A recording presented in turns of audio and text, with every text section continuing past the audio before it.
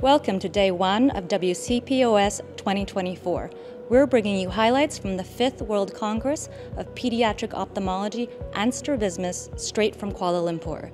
At the grand opening ceremony, members of the WSPOS gathered for a prayer recitation and a glimpse into what the vibrant home to the Petronas Twin Towers has to offer. Professor Ken Nishal, co-founder of WSPOS, warmly welcomed delegates from near and far. He emphasized the value of a global gathering, saying expertise resides all over the world. If English is your second language, your accent is your perspective, underscoring the richness of diverse viewpoints. Next, a women-majority panel delved into the Managing Orbital Disease plenary session, discussing topics like orbital dermoid, cellulitis, and pediatric orbital tumors, deepening our understanding of treatment approaches. Stay tuned for more from WCPOS V by MICE TV, right here in Malaysia.